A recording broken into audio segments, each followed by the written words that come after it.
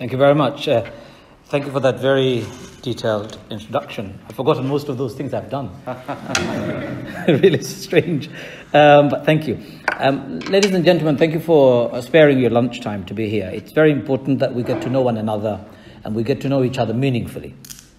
If we are to build relationship, which includes friendship or any other relationships that we may have, it requires a tremendous amount of understanding, and that understanding comes from knowledge, sensitivity and respect. And sensitivity and respect only comes when you accept your colleagues who are different to you. I don't say tolerate them, but accept them. I have moved on from the word toleration a long time ago. Just so that you don't mind me saying, toleration was a colonial term. We've moved on, I think, a long time ago. I'm equal to you and you're equal to me. We're all human. And that's my premise. For anything that I say, and any discussion that I engage in, or any debates or discussions that I have with anybody. Ramadan is a very important month for not just Muslims, but I think for everybody. And I'll begin by saying why I mean it's very important for everybody. In the month of Ramadan, Muslims become very charitable, extraordinarily charitable. I don't know whether you know, but over the last 3 years, every Ramadan, British Muslim population, less than 3% of the total British population, have donated more than £100 million each Ramadan, each year for the last 5 years. So that's £500 million only in the month of Ramadan every year for the last 5 years. Now that's a phenomenal achievement for a community who is supposed to be very poor and cash-strapped. Are supposed to be BME, we have to do a special program for them. English training, integration program, this program, that program, and yet this community generates more than 100 million each year in charity alone. They give from their hard-earned cash. And being a fundraiser at the forefront of fundraising, I can tell you, in my own lifetime, I would probably have raised close to £500 million in the last 25 years, mainly from British Muslim community.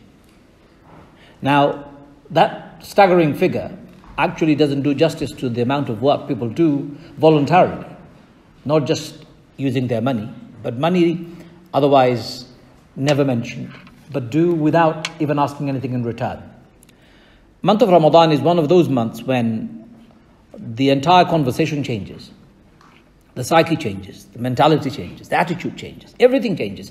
It's like a magic button has been pressed.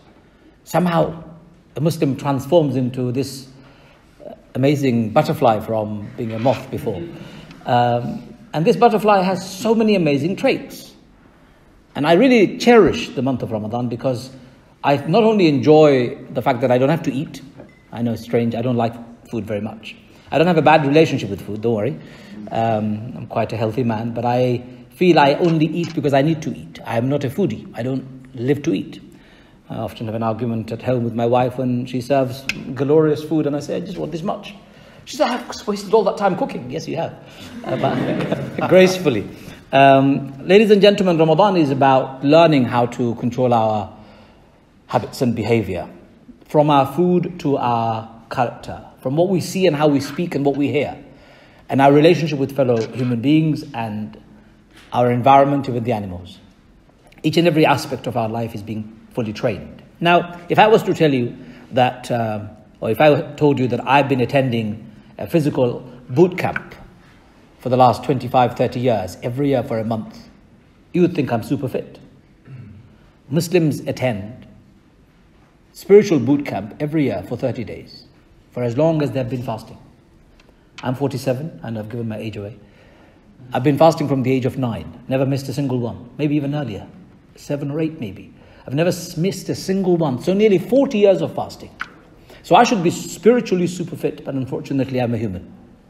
So I'm not always able to sustain my fitness of spirituality that I get, the boost of it. That's why it's every year. You go up and you wane, and you go up again and you wane. That's life. What do we actually do in the month of Ramadan? So, month of Ramadan is known as month of the Quran. Quran is the scripture that Muslims follow. It's a continuation of what came to Moses, Abraham, David, Jesus. That's what Muslims believe. It came to those prophets from God as revelation. Muslims Prophet Muhammad received the Quran. Ladies and gentlemen, Quran, as perhaps some of you may be not very familiar with, the text and the context, actually has more than 1/3 dedicated to Prophet Moses, Jesus, Joseph, Abraham, and many other good prophets of the Jewish tradition as well as Christian tradition. Remaining is about inspiration of people and civilization, instructions, and less than 2% to 3% of the Quran contains rules and regulations. But Quran is a book of inspiration, a guidance, and not to be understood or misunderstood, because if you take literally, you will misunderstand it. It's got context. Quran came at a time when there was depth of darkness. Prophet Muhammad was an illiterate man. He did not know how to read or write. He goes into meditation in the middle of a mountain for months on end. His wife and his entire people in Mecca know that the man has gone somewhere to find himself, and he one day comes back and says, "Guys, God has just spoken to me," and he says, "Read." You can't get any more self-deprecation than that. He doesn't know how to read and write, and he comes and tells his people, "God has told me to tell you to read." If I was next to him, I would have said, "Muhammad, but you don't know how to read." Obvious, right? The reason why he was self-deprecating was because it wasn't his word. No king or queen or philosopher or an inventor would come and self-deprecate his own invention, but he did. And the first word of revelation wasn't to fight or declare jihad against everybody else or any other misnomers that we hear so often falsely attributed to Muslims and Islam, but the first word was read, Iqra. Ladies and gentlemen, in the first 5 revelation, Iqra means read. It appears in three different contexts. The context of reading. First, God says, read in the name of God who created you. Then he says, read, but this second reading is about researching. And the third mention of learning is, he says, and he taught humanity knowledge with the aid of pen, knowledge that they knew not. Why is it that the first revelation of Islam, the first revelation of Quran, the first word Muhammad, peace be upon him, utters to his people are all about reading, all about researching, all about writing and sharing the knowledge that you have? It's because Islam believes that without knowledge, you can't discover yourself, you can't discover your society, you can't even discover God.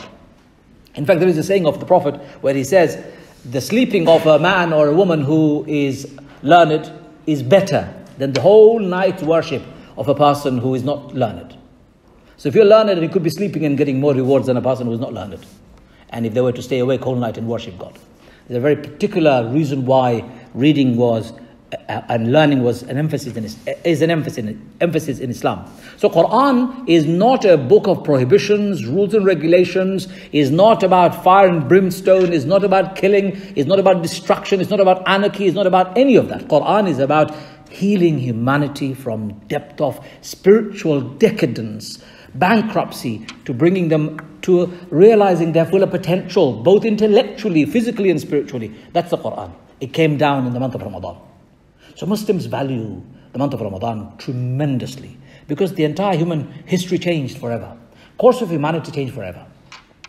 Human history could never be looked at in the same way ever again since the advent of the Quran. Our continent, Europe, and the rest of the world were in the depth of darkness. Somehow a light was lit in the middle of Arabia that gave rise to science, technology, that gave rise to medicine, what we have today, gave rise to architecture, philosophy. I can go on, and I don't want to just claim all the claims saying Muslims invented everything. I'm not saying that.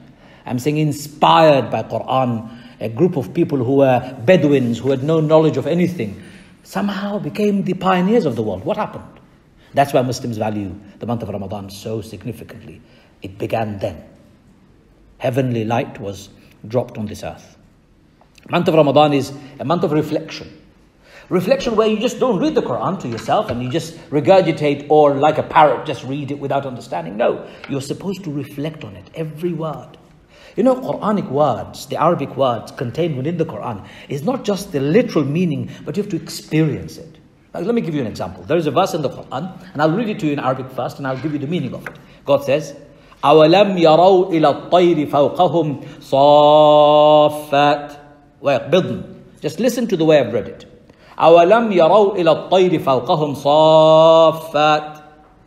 God is saying, and do you look up? أَوَلَمْ يَرَوْا إِلَى الطَّيْرِ. Look up at the birds above you. فَوْقَهُمْ, above you. صَافَّاتٍ. Now the Arabic has to be read just like the bird is on flight. So because the bird is on flight with its wings spread, you have to elongate it by saying صَافَّاتٍ. Otherwise you can't experience the flight of the bird. And then he says, وَيَقْبِضْنَ. When they want to come down, all they do is they pull their wings together. Just like the bird on full flight, and you've seen it many times, when it wants to catch its prey, it pulls its wings together and shoots down at 30, 40, 50 miles an hour. So you have to read it like that. وَيَقْبِضْنَ. Suddenly you pull your wings together. The entire Quran is like that. Every word must be felt, understood, and reflected upon. It's not just to be picked up from isolation, because you will not understand it. So it's a month of reflection about your origin. Where did you come from? And I said to a group of people the other day, if my existence on this earth is all about eating, how many times have I eaten and I had indigestion? It doesn't make sense. If all of my purpose of my life was all about drinking, how many people have drunk so many exquisite drinks and had huge hangover and regret afterward? How many people have had misery in their life because of abuse of alcohol? If my life was all about sleeping, how many times have I slept and woken up more tired than I went to sleep? Every time I look at it deeply, it defeats the purpose. It can't be the purpose of my life. It's one aspect of my life. So I need to reflect on it. Why am I here? Why am I different to the animals? So Muslims begin to reflect in the month of Ramadan. Their purpose, their belonging, their goals. What is it they're doing on this earth? Month of Ramadan is an intensely month of mercy. Mercy? What? You're fasting whole day. How is it merciful?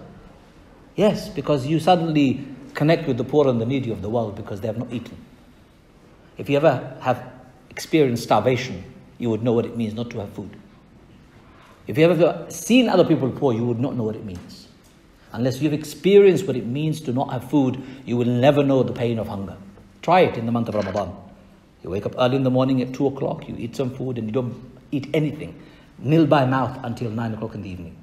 It's getting shorter now. It was 10:30 not that long ago. Nil by mouth. Try that for 30 days.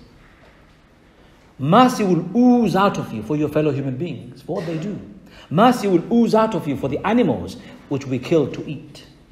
The birds that we kill, the animals that we kill, just to be able to survive. Each and every one of them you'll have tremendous respect and mercy for. And of course, God's mercy. Abundant mercy is available for those who go through this amazing program.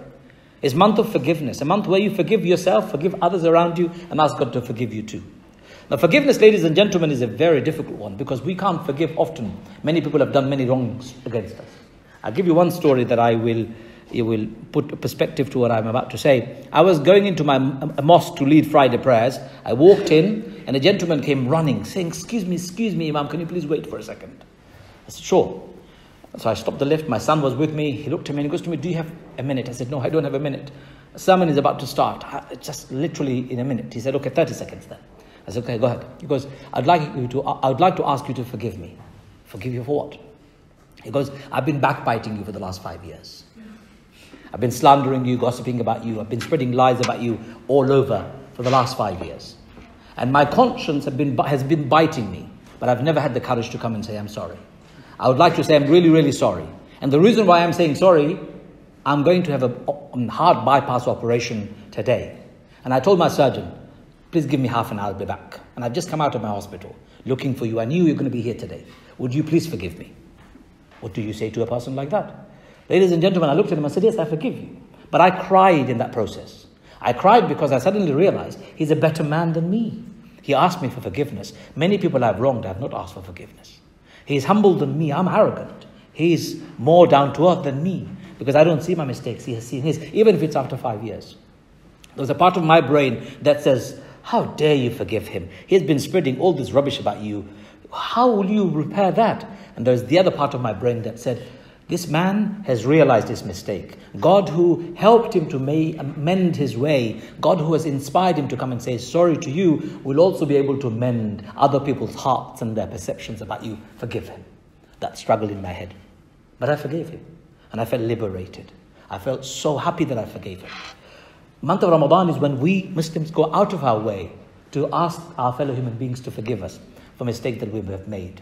And we forgive them. And we ask God to forgive us. Because we also realize that our mistakes against God, He will forgive out of His generosity and mercy because He is infinitely merciful. But my fellow human beings are not infinitely merciful. We are all selfish, mean, sometimes very cruel, very much agenda-oriented. So I have to go out of my way to ask forgiveness. So month of forgiveness. It's a month of charity. I've already mentioned. We give. You know, ladies and gentlemen, I've been on stages, I've been on television, I've done programs where people have given and given. How do they give? I have no idea. So much respect they have. And I feel very honored that they respect me for this. I've fundraised one evening. I've gone out into the street. I'm walking along. Somebody stopped me. An elderly lady stopped me saying, excuse me, young man, yes, could you come with me? Why? I have made a promise to you to give you some money, but I haven't got the money with me. I didn't have the money with me, but since I see you now, come with me. Grabbed my hand, took me to the bank, took £500 out of the bank and said, here, the money I promised you. But who the hell am I? Where am I going to take this money? She goes, I made a promise to you yesterday that I'll give you £500. You take the money and give it to everybody. Anybody you like. It's not just the trust. It's about the generosity that they have to give without asking. There is a Quranic verse which says, and they feed the poor and the needy and the orphans and the wayfarers, not because they want gratitude and recognition from the world. No, they just do it because of the love of God. They have love of God that they give without even asking. And I experience it every Ramadan from the Muslim community that I see every day. They give and they give and they give. So it's a month of charity. It's a month of change, a transformation. Change in the sense that we change our habits. People who smoke normally, they don't smoke throughout the day of Ramadan. None whatsoever. Regretfully, some break their fast with cigarette. Regretfully. I always say to people, if you haven't smoked for 19 hours, throw it away. You don't need it. You don't need to smoke again. And so many people don't smoke again because they find this an opportunity to get rid of their bad habit. Month of Ramadan is about changing our character, our habit, in the sense of, if you are familiar with people who are backbiting and gossiping, there is a very powerful saying that God does not want the fasting of those people who, despite fasting, will go and backbite, will go and gossip and do all sorts of things. So the companion said, "Oh Prophet, what is backbiting?" He said, to speak behind your fellow brothers or sisters, your fellow human beings, anything negative behind their back. What if it is true? He said, then that is backbiting. What if it is false? Then that is slandering. Both in Islam are prohibited. So if you've got Muslim colleagues who are backbiting and slandering, refer them to the Quran. They will remember that there is a specific verse in a chapter. The entire practice of gossiping, backbiting and slandering it's toxic in work environment. If you ever have to experience that, if you hear people are whispering behind you, it's a terrible thing to be in. I remember when Steve Jobs passed away. No, sorry, Microsoft's new or Google's new CEO, the Indian guy. What's his name again? That's right. He's Google, right? Yeah. As soon as he came in, guess what he gave away as his first book to change the culture of his organization?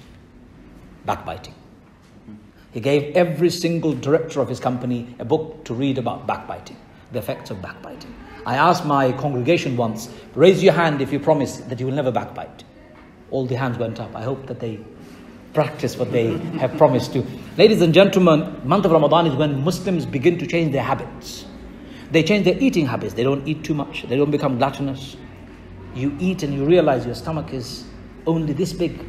There's a saying of Prophet Sallallahu, peace be upon him, he said, the worst vessel, worst container a human being can fill is their stomach. And if they must eat more than that, they should eat one handful of food. And if you really need more, then divide your stomach into 3 parts. Fill 1/3 with solid food, 1/3 with liquid, and keep 1/3 for air. I've been practicing it from 1999 when I was 15.5 stone. Sorry, much bigger. I've lost a lot of weight ever since, but I've kept it because I only eat 1/3 of my stomach wherever I go. I find that extremely helpful.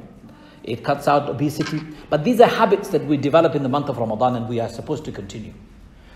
So lots of habits change in the month of Ramadan. It's a time of transformation. It's the time of when you look with the right eyes. You don't look at the wrong things. You don't listen to wrong things. You don't say the wrong things. You try your level best to become a true human being.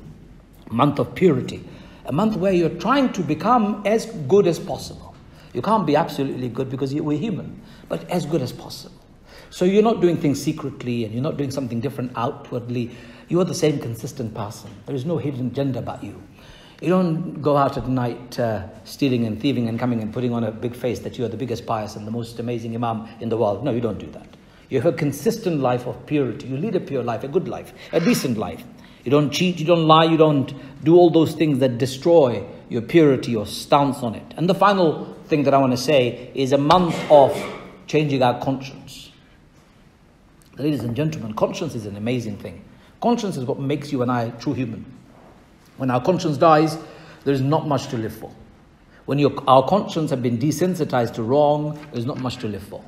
And Islam is all about reconnecting our conscience to our natural being, who we are. Naturally, the goodness that we have within ourselves, known as the element of fitra, element of your natural disposition.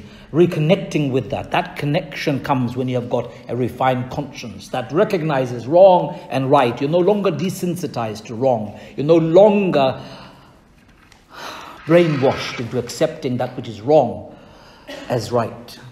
Conscience. The entire purpose of the month of Ramadan is to redevelop conscience, refine it. So just to finish off then, the entire conversation what I said is the month of the Quran, it's month of reflection, it's month of mercy, month of forgiveness, month of charity, month of change, month of purity, and month of taqwa. For me, it's month of detoxing. All the accumulated rubbish I've accumulated throughout the 11 months, it's a great month to get rid of it. Really amazing way. I make a long list of things I need to do, and I do them one each every day. I try and get rid of them, shed them, get rid of them. I don't want cobwebs in me anymore. I want to be fresh when the month of Ramadan is finished. I want to have a better relationship with God and my fellow human beings, my friends, my relatives, my wife, my children, my parents. I want to have an amazing time with my life that's left. Detoxification, getting rid of the toxic environments that occupy my life or dominate my surrounding or my brain. It's about really decluttering my being. And that's what I do in the month of Ramadan. And I find it so refreshing that I get that opportunity every year. I'm so grateful that God has given me that opportunity every year to be part of a group of people who do it collectively. So we not only fast, billions fast. Many non-Muslim friends also join in fasting. And I always say, let's do this together, because the spirit of fasting will just make an amazing transformation, not in just our physical life, but in our spiritual lives. Thank you very much.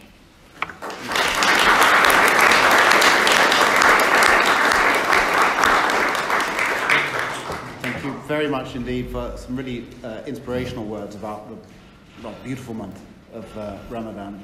You very kindly said you received questions, comments from anybody on Ramadan or indeed on slightly wider topics. So I open the floor. That's why I only spoke for 20 minutes, so that you can ask as many questions as you like. Please. And perhaps you might say who you are when you do, so everybody knows. My name is Saeed, and I work for the Muslim Policy Directorate. My question is, I've spoken to a few colleagues in my teams about Ramadan fasting, and a lot of them have made comments saying, I could never do that because I'll get angry at food, or I get grumpy, I get in a bad mood. So what advice would you give them? Yes, this is a very, very good point actually, that some of your colleagues have said that they can't do it because they get grumpy with no food. It is very true. We all have that thing. Food is an integral part of our living. It's about changing your attitude towards food. That's what Ramadan is about. That's why you are developing resilience within you. A control mechanism where you don't have to be dependent on food. Food needs to listen to you rather than you listen to food. It can be done. You can train yourself. You can train yourself to do anything. Do you know that if you want to change any habit, according to modern psychologists, you need to do the same thing over and over again for 21 days? 30 days. You've got 30 days to get it right. Maybe 3 days dry run, 21 days of amazing practice, and then evaluation last few days. It can be done. We are all very much attached to our food. But what is food? Define food. Define the need of a human. what food and what is enough. If you can have an intellectual conversation with your food, what would be that? What would be that conversation? Because the byproduct of food, the after product of food, isn't worthy of a conversation. So what conversation are you going to have with the product that you eat that you can't have a conversation with afterward? Surely it can't be your entire existence. So if you intellectualize it, it's only food. I'm only going to try and take control over my food, how much. I'm not going to die. I'll be okay. Actually, nobody dies just because they've not eaten for a day. Prolonged hunger can kill. 20 days apparently, I don't know. But 3 days of no water. But nobody's suggesting that.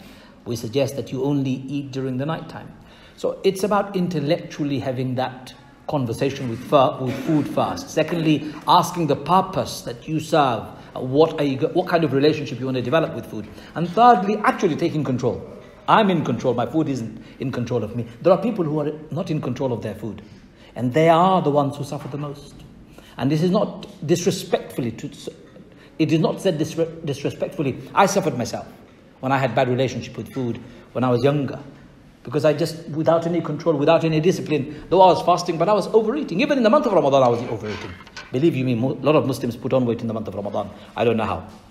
Maybe because they binge eat whole night. That's not also a good relationship. So it's about taking control. And if you can, just tell everybody, and I tell my Muslim friends especially, you will not die because you've not eaten for a day. Nobody has died in the world because you have not eaten for a day. Scientists and doctors and medical experts have written, in some cases, doctors even suggest fasting for people nowadays because it apparently triggers a restart on your entire body and its internal system. I'm not a medical expert, so I'm not going to go down that route. But spiritually, it's the best thing I can ever do. And that's the best thing I can offer you. Anyone who has fasted with me, and I'm talking about some of my non-Muslim friends, they've come back and said, whoa, that was an amazing experience. I remember one young gentleman with me at the age of 19 in my college days. He fasted. He decided to fast with me for the entire 30 days. He was a transformed person for 30 days. I did a TV program for Channel 4 many years ago called Make Me a Muslim, where 7 or 8 non-Muslim friends and colleagues or people from this country lived with me like a Muslim for 3 weeks. The most powerful impact that they have had and the most transformative aspect of Islam that they've ever experienced was fasting. So by far, fasting is an amazing act, even if you don't do it religiously. So if you don't want to do it religiously, fine. Just try and see what you can do with food and your relationship with it. Yes, over here. Sorry. My name is Nicole. I'm from the parliamentary team. I just wanted to ask about what practical things that we can do to help colleagues who are fasting during Ramadan. And I asked this being from the parliamentary team because the parliament is completely unpredictable. So it could be that you come to work and you have a really intense day, even though you're weaker during Ramadan and you eat all day. So just like more practical steps. What practical steps can colleagues do to make Muslims fasting so easy? Firstly, very generous gesture. Thank you. It's nice to know that you care and you want to make life easier for your Muslim colleagues. By the way, Muslims don't have to stop working, stop life because they're fasting. No Muslim should make an excuse like this. Sorry, can I take a month off? I'm fasting. No, you can't. Get back to work. That's what I would say to my staff. There are certain things you could do. You could negotiate timing. So, for example, they may be sleep deprived because they have stayed up all night or half of the night. Remember, you have to get up in the morning at 3 o'clock to eat some food.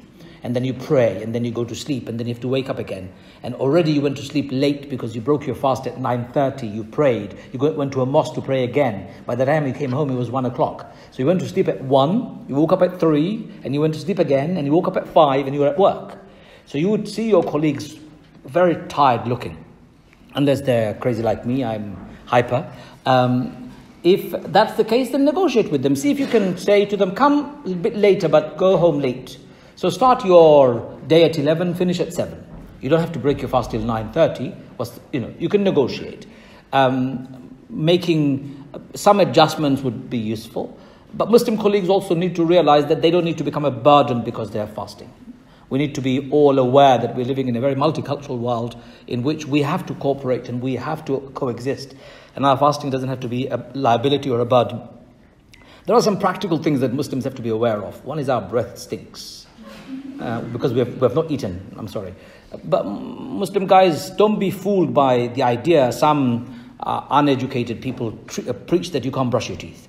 As completely uneducated. You can brush your teeth, you can use a toothbrush, you can use mouthwash, you can do all of that. I'm saying this because human relationship is very important. You don't want to make your colleague suffer just because you're fasting.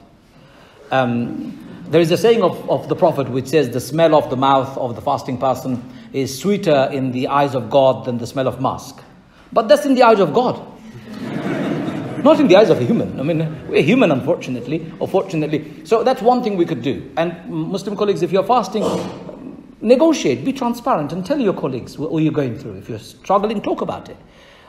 Shared problem is half the problem. Half the problem, as far as I'm concerned. So negotiate, talk, be transparent, and try and do things together. By the way, those of you who are fasting, and if you're not fasting, those who are not fasting, you don't have to stop eating in front of your colleagues. It's okay. You can eat all you like. It will tempt them, but that's their test. They're going through a spiritual boot camp, right? You're helping them. As long as you don't give them food, it's fine. But it's about being sensitive. A lot of people say, you know what, I will just go out and eat. It's okay too. Choose whatever works for you. I have no problem. You can have 5-course meal in front of me. It doesn't bother me at all.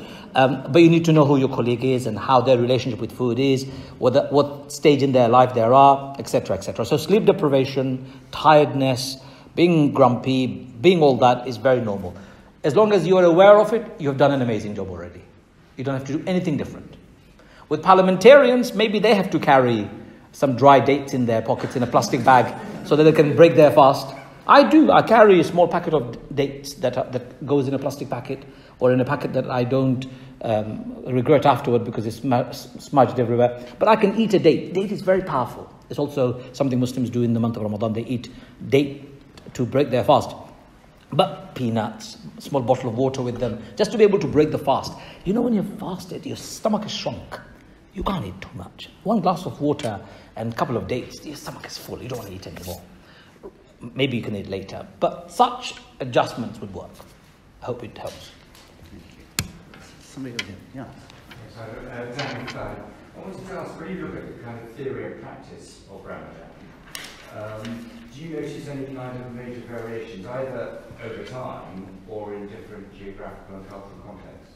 I do notice certain differences in the time and geographical context, as you say. So fasting is universally, for the Muslims of any background, any denomination, mainstream Muslims say they must fast from dawn till dusk. That's a universal rule.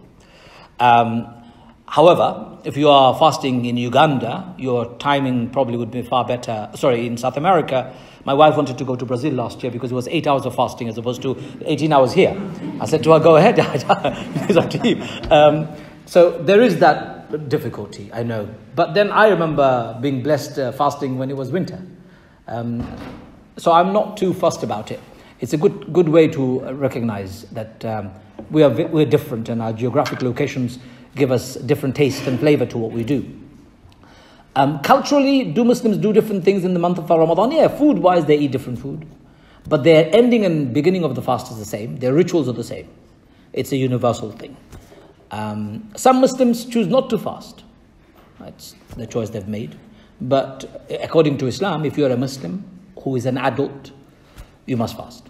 Unless you are pregnant, breastfeeding mother, traveling, or sick, or maybe very elderly, then you don't fast. And if you don't fast, then you have to make it up if you're able to. So if I'm traveling, I'll make them up. If I'm sick temporarily, I'll make them up when I'm okay.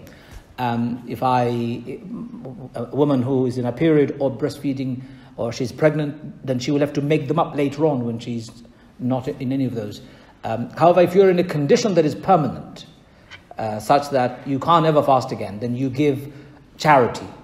So at £10 a day, you give to poor, a person who can eat for a whole day, a meal, or 3 meals a day. It's called fidya in Arabic, but it's compensation almost for missing the fast. So these are universal rules. There are no other. If you choose not to fast, then that's between you and God, ultimately. But I know most Muslims fast, even if they don't pray. Fasting is a bit more practiced, a religious tenet of Islam. But would the practice of Ramadan look pretty much the same, and we're talking about where we are in the 21st century, in the 18th century, 15th century? Absolutely the same. I mean, you wouldn't notice major variations in either the theory or the way it's carried out. So would there be any difference if you started from the time of the Prophet till today, in fasting or in prayer? No. In terms of the rules, the rituals, food, yes. Mosques don't look the same exactly. The Prophet's mosque didn't have a minaret or a dome, didn't even have a carpet. So these are more manifestations of modern world. No, but the rules are the same. Dawn till dusk, you fast, you kneel by mouth, you obey those rules. Universal rules of Islam are universal rules of Islam. They have always been and always remain the same. There are exceptions, but exceptions are already part of the prescription. The lady over there had a hand long time ago. Yeah. Lady in the green. Thank you for remembering. My name is Iman, I work in Base on international plans strategy. My question was, so I've got a couple of friends that are interested in fasting with me. And a big part of fasting in Ramadan is your spiritual connectedness. And obviously if someone's not Muslim, but they're also fasting, the focus is going to be on food, as mentioned. So my question is, how can you then encourage people who are fasting but aren't Muslim to kind of connect with that spiritual side? Is that through meditation? Is that through, I don't know? Very good question, and that's exactly what I did with that Make Me Muslim program. So all my non-Muslim friends, they of course were not spiritually in any way connected in the same way as I would see it. So what we all did was we took a piece of paper and I said, let's evaluate our life. So draw a timeline and start thinking about all the good things that you've done and note them at the top of the page, and at the bottom of the page all the bad things that you've done. And all the bad things that you've done, who did you hurt, which bad incident happened in your life, and let's just talk about them. 4 of them absolutely broke down at the end of the day, because this evaluation they'd never done. To me, that's a spiritual journey. If you're able to look at your life and really evaluate it, thoroughly evaluate it, you would discover your soul. You see, I think one thing that we often miss, we feed our brain with lots and lots of intellectual discussions, even like we're having one today, I hope. We feed our body with lots of good food. But we often forget to feed our spiritual self. Muslims call it their soul. A starving spiritual self is not a good recipe for human. Because human beings are not just a material, intellectual and bodily existence. No, it can't be. It makes no sense. If that was the case, then what leaves my body when I die? And what comes into my body when I'm alive? I saw my father die in front of me. And I saw him roll his eyes. And last breath, and that was it. And I wanted to know what left his body. I really wanted to grab it and stop it from going. Something left his body. What's that? And if that's what keeps me going, what do I feed that part of my body? If you ignore that part of your body, I'm sorry to say, an Islamic prescription is that you will be in trouble, spiritually. So, an Islamic recipe is spend some time in spirituality. By the way, spirituality is also charity. Spirituality is also the voluntary work that you do for your local charity or anyone else, the time that you give for somebody else, the philanthropy that you do without wanting something in return. So as long as you do feed your soul with something spiritual, you'll be fine. So I would say to your non-Muslim colleagues, if you're here and if you want to fast, on the day of fasting, focus on yourself, your relationship, evaluate yourself, write down things that you have achieved and thank yourself and pat yourself on your backside and say, well done to myself. And things that you haven't done good, try and see if you can rectify them. And if you have bad relationship, try and mend them. Pick up the phone to a friend that you've not spoken to for years and years and say, I'm really, really sorry. I have not spoken to you for years. I'm very upset that you hurt me so many, many years ago. And I want you to know, it's tough. But for a Muslim, it's 30 days of evaluation. If your non-Muslim colleague is just trying it for one day, it's a bit too intense. Try your best. If you want, you can. If you don't want to, that's your choice. But you can also get the physical benefit of fasting by not eating and drinking whole day. You will. If you're not well, please don't attempt it. I don't want to be liable afterward. If you're not well, and if you need to consult a doctor, please do. Just make sure you're healthy to be able to fast. Hi, it's a similar question to before. So I work in the commercial department, and in the past, I've tended to avoid putting tender competition for a business opportunity over Ramadan if it's for a country that's predominantly Muslim-based? Is that something that's generally, do Muslims tend to avoid doing big bits of business in that kind of holy month? No. Muslims do biggest business in the world during the month of Ramadan. Most shops sell out, most shops do very well. Saudi Arabia, where they go for Umrah, which is mini pilgrimage in the month of Ramadan, is booming economically. So it is perhaps out of generosity and sensitivity that you would do that, but actually you don't have to. Perhaps the concentration span would be less, perhaps the available time to do business would be less, but when they do, it's intense. In the Middle East, they turn the clock upside down. They sleep whole day, and they do business whole night. But we can't do that in this country. But I don't think our business should stop. But if you're doing business with a country which is predominantly Muslim, and if that's how you will make the best, I don't see a problem either way. But you don't have to go out of your way to shut your businesses just because somebody is fasting. That's not what the Prophet said. That's not what God says. And the Quranic verse is, God does not wish difficulty out of fasting for you. He wishes ease out of fasting for you. That's in the Quran itself, on the very, very verse that talks about fasting. Ajmal, to start with that question, I think of what David was saying about geographically, you do find some Islamic countries like Egypt, like Saudi, where, like you said, the day becomes a night, night becomes a day. And also, I think for workers, perhaps they get more leeway in terms of from their weekend is Friday to Saturday.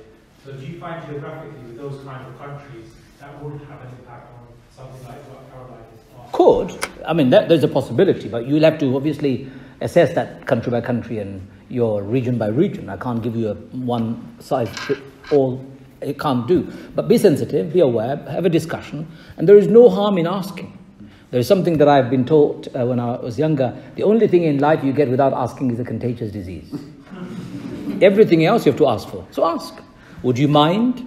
Shall we change our timing? Would it make it better for you? Or would it make no difference? And if a country like Egypt says yes, then do that. And a country like Bangladesh may say no. Culturally, they are very different. So, for example, in Asian countries, they don't turn night and day.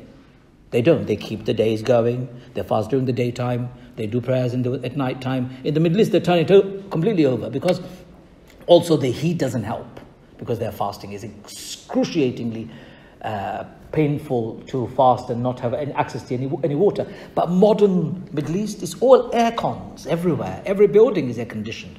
So you hardly feel any heat. But in Africa, in sub-Saharan countries, they have to turn things around. I get that. I understand. So, but please ask. There are Muslim colleagues who probably would know at your workplace. I would always ask. I just don't want to give one answer to this.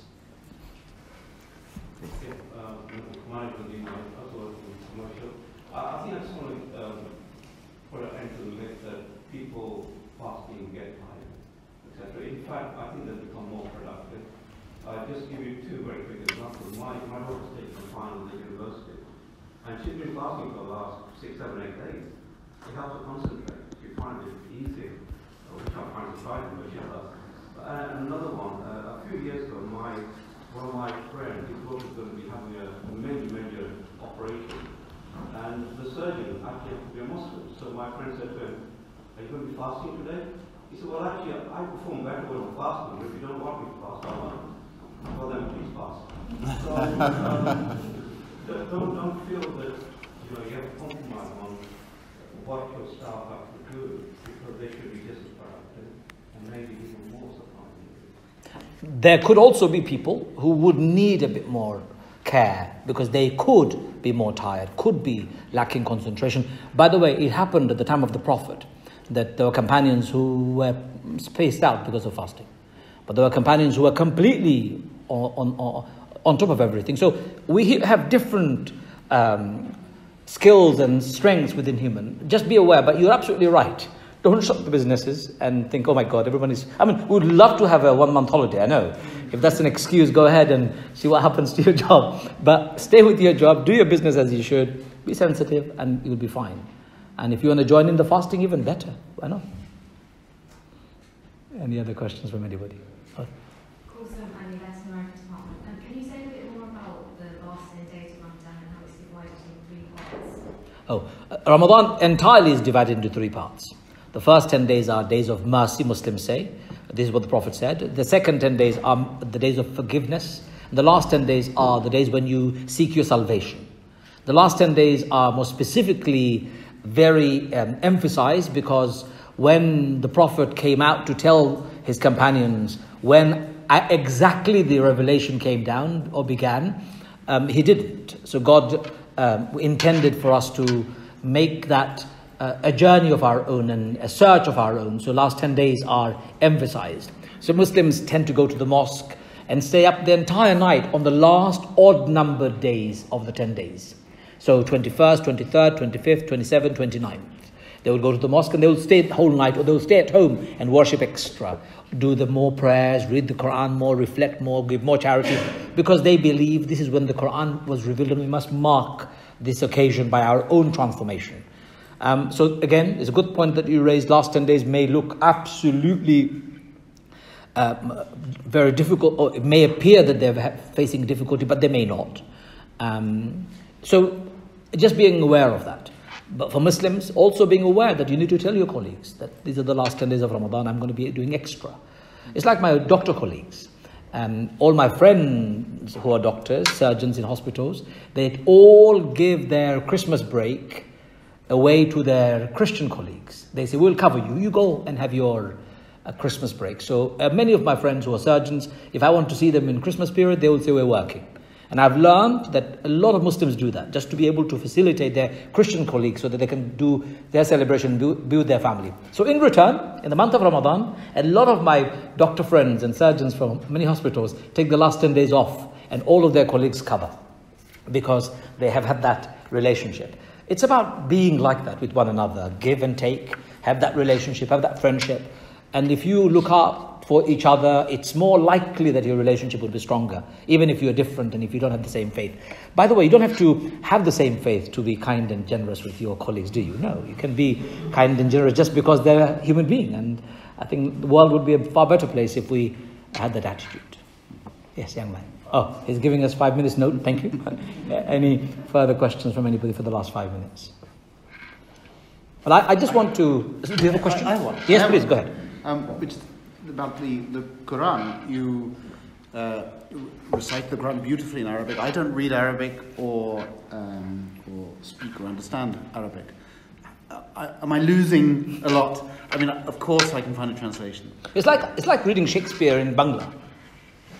Yeah. Or reading Shakespeare in Urdu or any other language. You don't get the same feeling, right? Quran, the Arabic language is very precise. The words are very precise and they're very descriptive. So because the words contain descriptive as well as precise meaning, you need to understand Arabic to be able to understand Quran. But believe you me, a lot of Arabs don't understand the Quran. And 12% of the Muslim population, 12% speak Arabic language. 88% of the Muslim populations of the world don't speak Arabic. So how do they understand Quran? Sad news is they don't. That's why we have this trouble in the world today. They claim to be Muslims, but they don't understand their scripture. So you see manifestations which are completely wrong. You see misinterpretations, misapplications. A good example would be women praying in the mosque.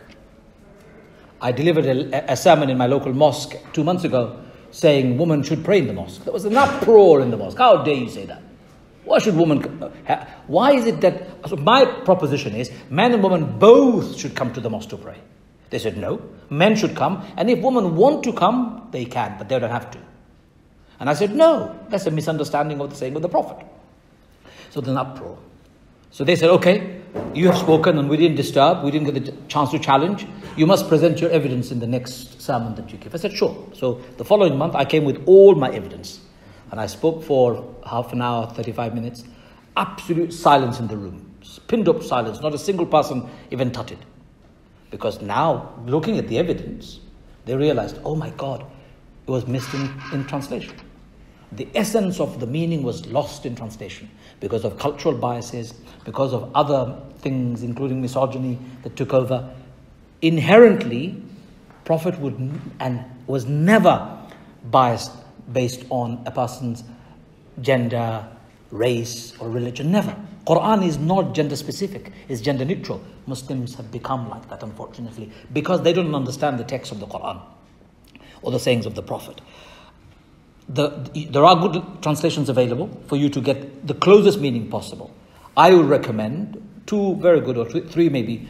First one I recommend is Muhammad Asad, who was a diplomat. You probably would know him. He a German Jewish descent. He was Austrian, who embraced Islam in his life, and he translated the Quran. His translation is probably the closest you would ever get to the true meaning of the Quran in Arabic to English. So that's one I would recommend. So if you're looking for a translation, look for Muhammad Asad. There are a couple of historical error in there, but human translations, of course there will be error. Don't worry about it. Second one is Professor Abdul Halim from SOAS, School of Oriental and African Studies. He has translated the Quran into more modern English. His translation is very good and very accessible. There's a third one which has been published called, it's available on the internet for free. It's called Sahih International. They've also done a good translation. They've revised and they've changed. And so there are many translations available. I recommend that you refer to a good translation. And if you are stuck, ask. Please don't go for the Penguin translation of the Quran. It's probably the worst in the world. I've written to Penguin, but they've just ignored my letter. But that's okay. No problem. There are many others. So in essence, I'm saying to all of my friends here, Muslims and those who are not Muslims, if you claim to have an identity based and associated by a book and a scripture, and you don't know your book or your scripture, what kind of representative will you be? That's the problem of the world today. More than 90% of the Muslim populations are not familiar fully with the Quran like you should be. Did you know that the most important principle of Islam is not prayer? No, most important principle of Islam isn't fasting. Most important principle of Islam is justice. In the Quran, God says, be just. It is through justice you can be the closest to God. Praying is part of justice. Fasting is part of your spiritual justice. But the overarching theme of the Quran is justice. Most Muslims don't know that. I said to Muslims, and I say it often, show me a Muslim country where you will find justice today. And most Muslims are silent. Muslims escape their countries to come to the Western countries, our country, Britain, Europe, America, looking for justice. Wherever there is justice, there is Islam. And that's why I say Britain, Europe is more Islamic than most Muslim countries. Because there is justice here. Essence of Islam has been lost by Muslims for many political reasons. Colonialism, this building is responsible for some of it. Foreign policies, unethical ones, we're responsible for some of it. Our support for dictators and despots. We talk democracy on one hand but supply them arms on the other hand. Terrible. We're responsible for some of the miseries in the world. But overarching principle of justice, no matter what happens, there is justice here. You can find justice. The courts will get there one day. You will not find that in Bangladesh, where my parents come from. You will not find that in Saudi Arabia, where Muslims go to do their Hajj. So ladies and gentlemen, the bottom line is, Islam's most important principle is justice. And if we lose that, we have lost Islam. Thank you. Thank you very much.